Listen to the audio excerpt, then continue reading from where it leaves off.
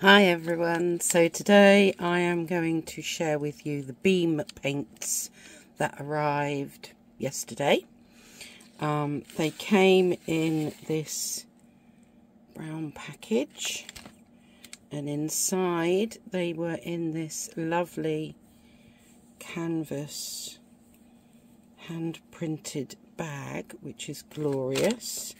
The paints themselves were wrapped up with this canvas around them, and I'm going to keep this piece of waxed canvas. It does actually say beam paints on it. It's rather nice, but because I was wanting to see if they would fit in my Kaweco tin with a pen and a watercolour brush. Ta-da! There we are. So these are my 6 colours. Before I start, I'm just going to tell you a little bit about beam paints. It says, thank you for supporting Indigenous family business.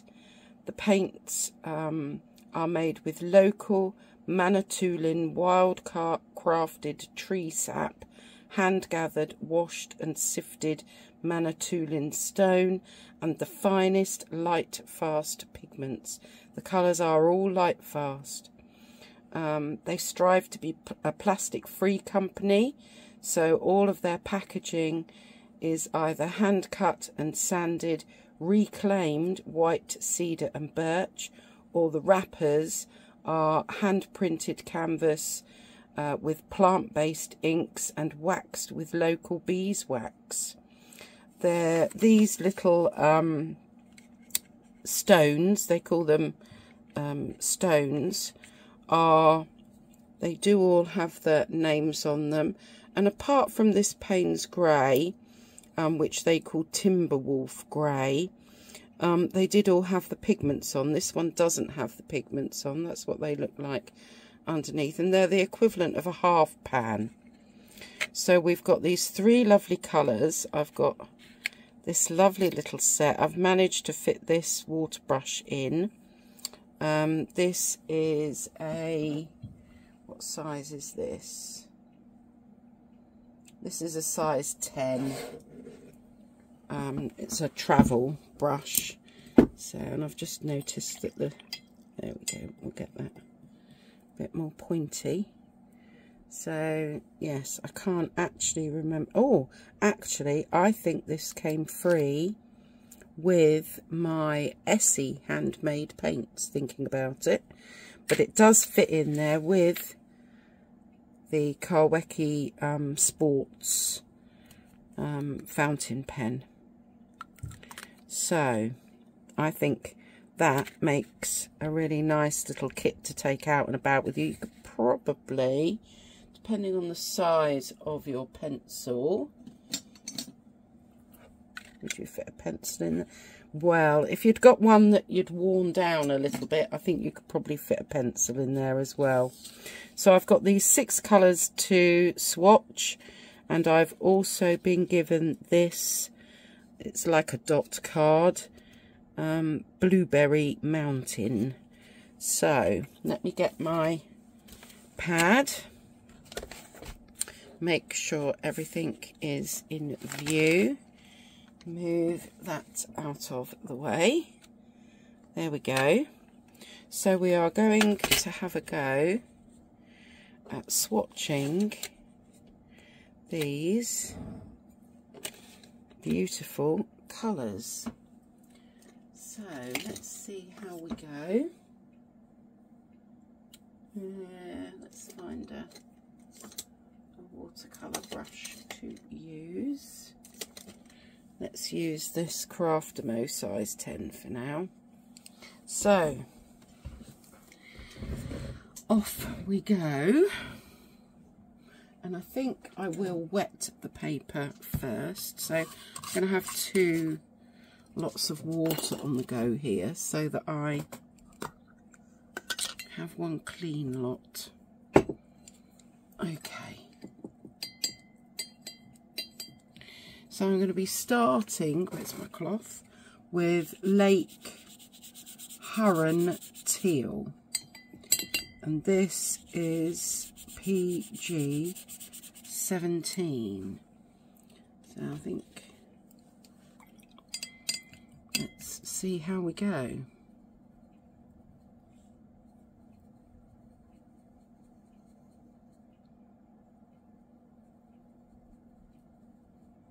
I might need to, where's my spray bottle? I'm just going to quickly wet those down in readiness because this is taking a little bit of re-wetting.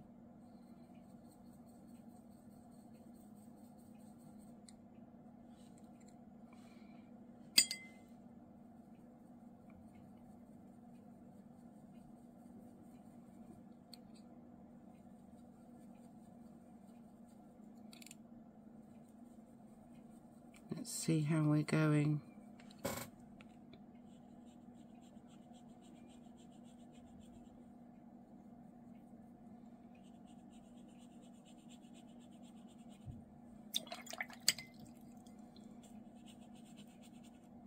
It's kind of gathering because of the page that I'm on in my sketchbook, isn't it? Let's just try and let you run down, I think. There. So that one is Lake Huron Teal, PG 17. Let's have a go. Let's put our clean water down.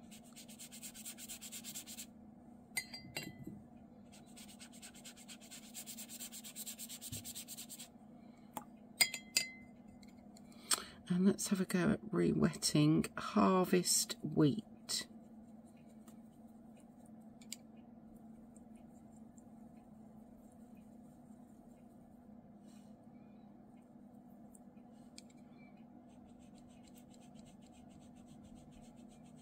There we are.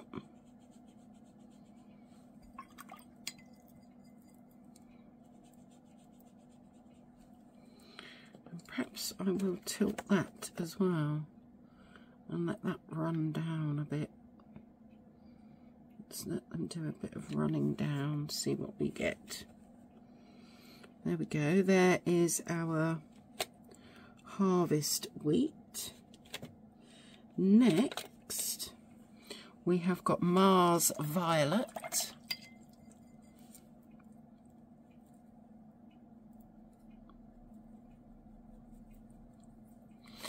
Let's just check. No, I am in view. Right, Mars Violet. Mars Violet is PR101, and I forgot to wet the paper. Let's wet the paper with a different brush and then I won't waste my paint.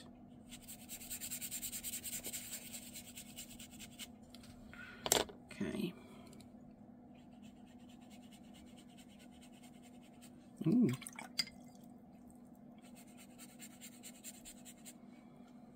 There we have Mars Violet. Next, we've got something called Cub Brown. Let's just clean my brush. Get some nice clean water.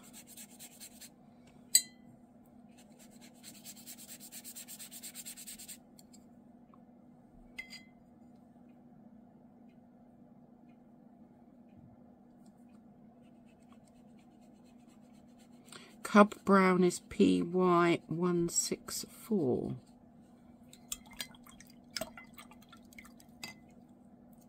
So let's pop you back, and I think we'll do another little tilt.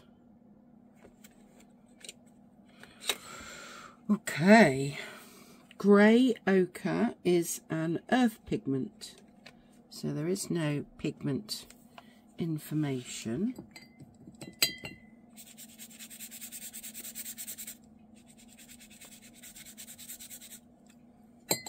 Okay,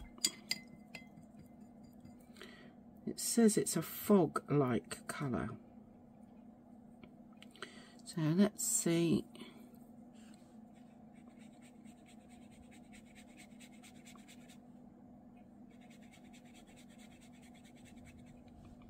Okay.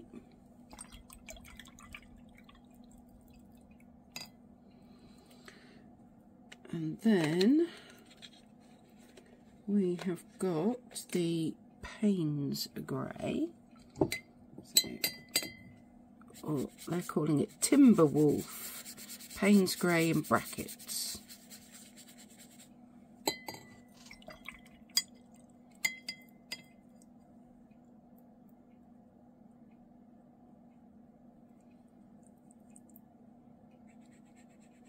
Oh, wow. That's got quite a lot of a purpley kind of blue in it. It's a gorgeous colour. And then perhaps right down the middle we will do the, what was this called? Blueberry Mountain.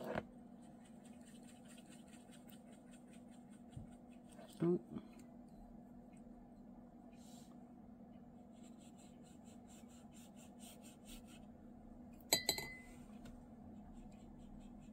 Wow, look at Blueberry Mountain. Oh, I really wish I'd bought that now. Let that run a little bit. Gosh, there we go. Look at those glorious colours. Right, we need those to dry, and I might try and do a little bit of mixing in a moment. So I'll dry this off and then I will come back. Okay, so we are dry. And look at that glorious colour, Lake Huron Teal. I just love it. I think it's got a little bit of granulation.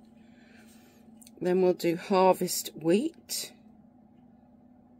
which is a lovely colour too.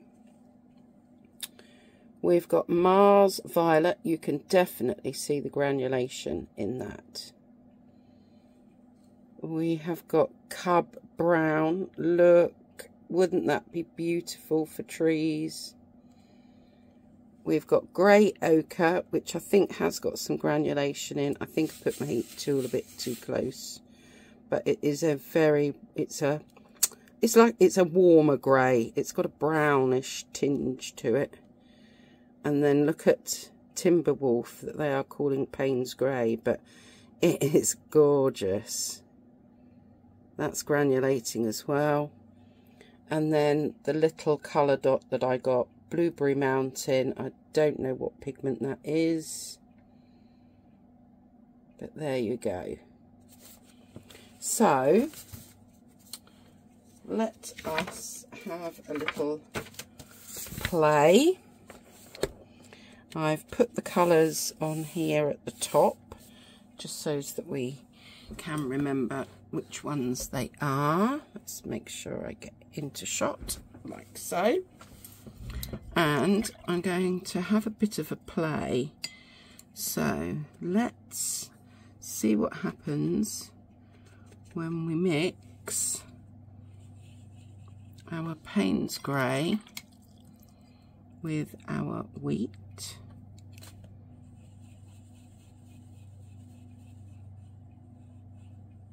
Oh, well, that's interesting. What else can we mix? We could mix the wheat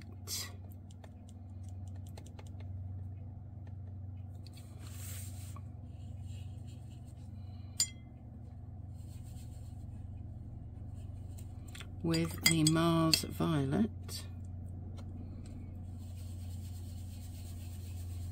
Maybe not enough wheat. Let's add a bit more wheat. There we go.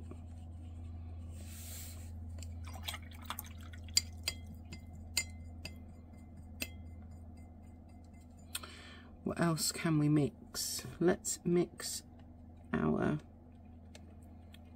teal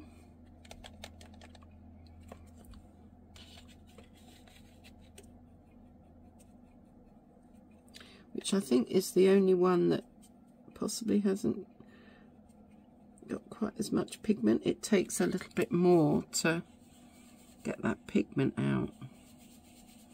So let's mix our teal with our wheat. Oh, there we go. And we'll mix the teal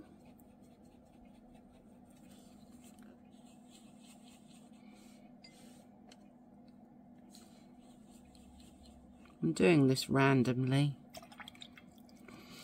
We'll mix the teal with the Timberwolf or Payne's Grey.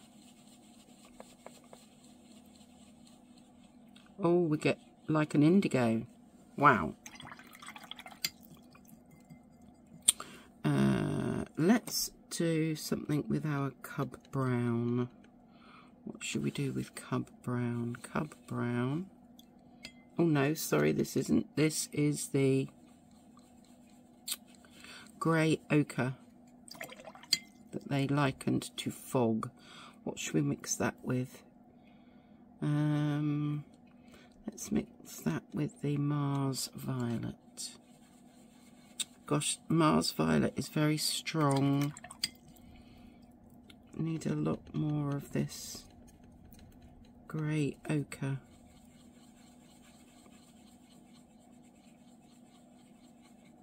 It's not making a great deal of difference.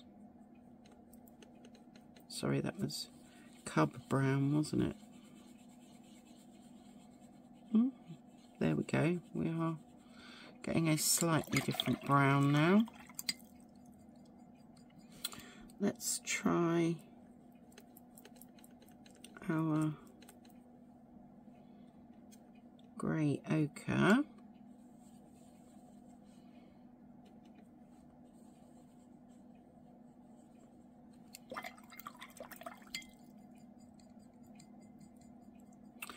With the wheat.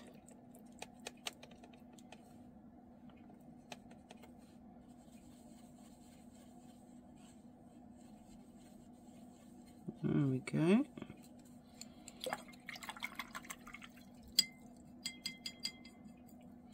Now let's try Cub Brown.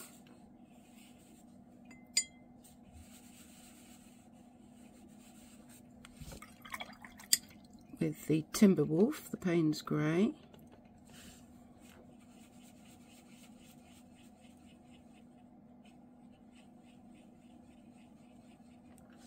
I think these are really nice landscape colours, and that's probably why I've picked them, because they are very much what I do most of.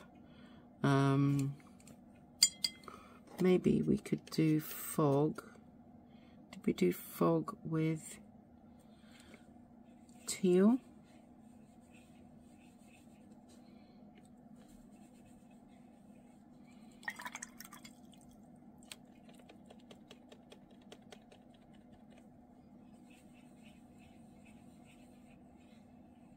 Ooh.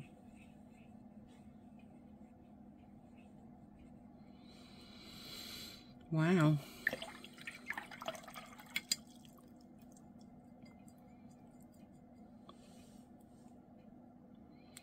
So we have got, if we do teal,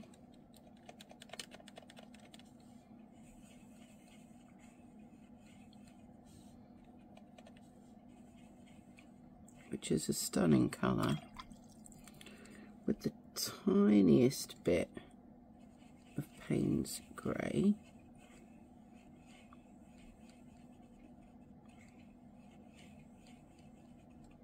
Oh, there we go.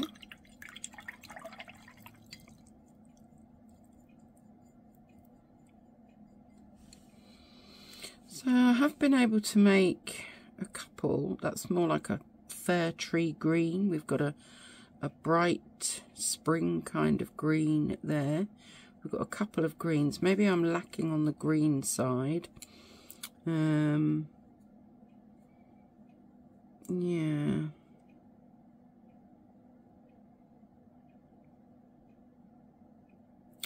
Maybe if I add the tiniest bit. Let's take our wheat and let's try adding a small bit of, that goes brown.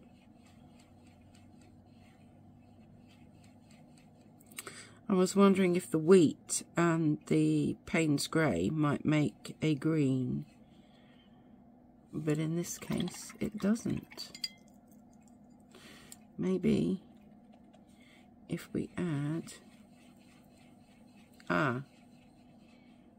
okay,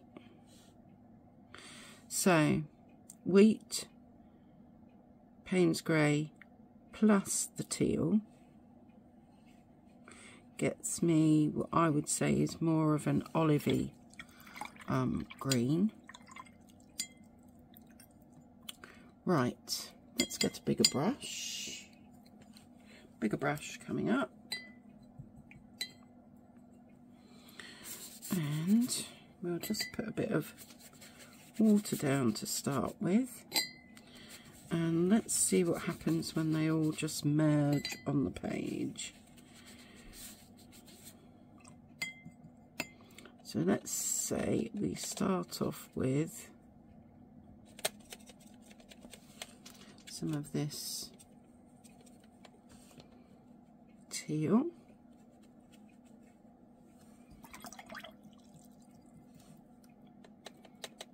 I'll add a bit of the yellow in. A dash or two of the Mars Violet because it's really strong. We can add a little bit of the Cub Brown in.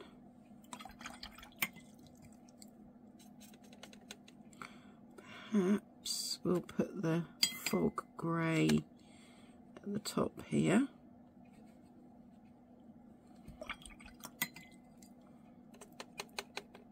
And the Payne's Grey or Timberwolf at the bottom.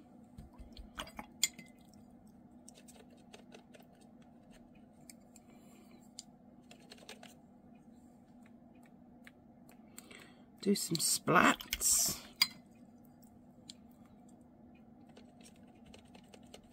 A bit more yellow.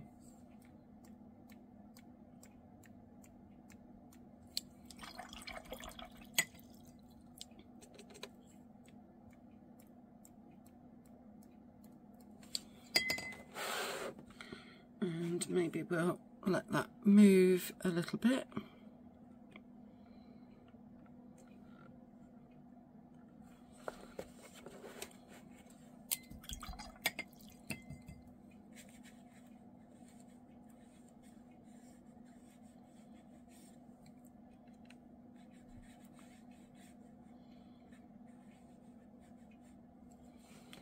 Wow.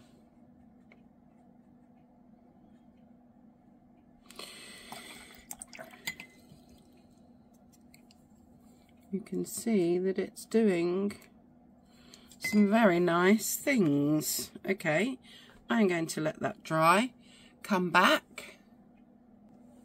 All right then, let's bring this up a bit closer. That one hasn't quite dried yet, but you can see some of my mixes here, the other colours that I've been able to achieve just with my 6 original colours. And then at the bottom here you can see where I've just allowed everything to mingle on the page and none of it is causing a problem. It is all looking rather lovely. So there we go, we have our 6 beam paints and a pen and a, and a paintbrush that have now been completely splattered, but that will just wash off. Yes, I'm very happy with those as a wonderful little landscape outdoor set. There's enough colours there for me to be able to do a bit of urban sketching while I'm out and about as well. And I've got a bonus with the Blueberry Mountain, so rather lovely. There we go. Those are the handmade equivalent of half pan beam paints, and yeah, all at light fast. Wonderful stuff. Okay, hope you enjoyed that. Let me know if you've got some beam paints, and do you have any special favourite colours or not. Alright, take care until next time.